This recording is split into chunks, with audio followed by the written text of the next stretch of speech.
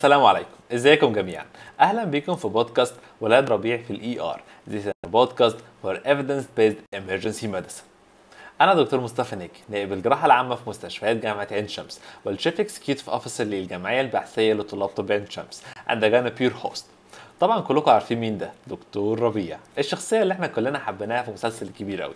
بس الحمد لله ان الشخصيه دي مش حقيقيه، لانه مش بيمارس الطب على اسس علميه صحيحه ولا بيستخدم الايفيدنس بيز ميديسن في علاج المرضى. قبل ما نبدا هنشرح لكم البودكاست بتاعنا هيمشي ازاي.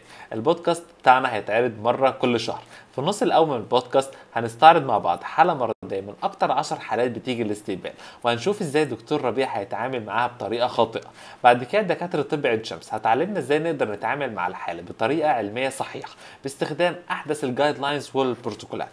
حاولنا ان احنا نقدم لكم المعلومه بطريقه يكون فيها انترتينمنت عشان ما تزهقوش، بس هيكون فيها كل النقاط الاساسيه والهامه جدا واحدث الجايد لاينز.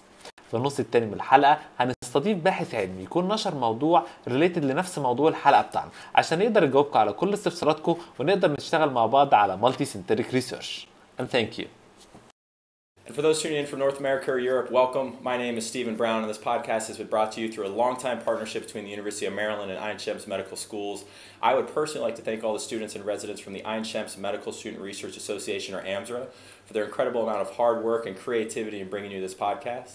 So please sit back and relax and enjoy the show as we follow Dr. Rabe3 Co through the ER, before we have on physician researchers from the region who are leaders in the field to discuss their work and what it takes to conduct high-quality clinical research that aims to affect patient outcomes. Please don't forget to show your support by hitting the subscribe button below, and we hope you enjoy the show. Thank you so much.